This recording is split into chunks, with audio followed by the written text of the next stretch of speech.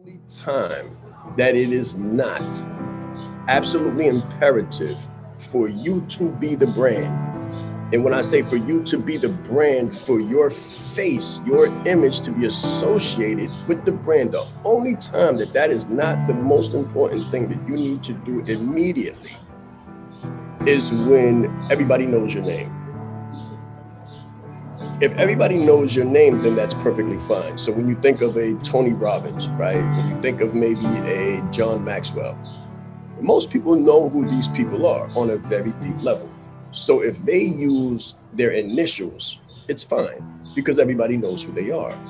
But if you're trying to build a brand and nobody knows you, then it's very important that you be the brand and you do what we teach here, which is brand you as opposed to what you do. So one thing that I'll see, and I have seen a lot, and I used to suffer from at the same time, was organizational identity, right? Organizational identity. And when you have an organizational identity, you want to be professional. You want to be uber professional, and you want to identify as an organization. You're an LLC now, you're an S Corp now, you're a C Corp now.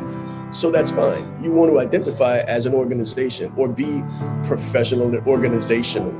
I get it. But you're building a personal brand at the same time.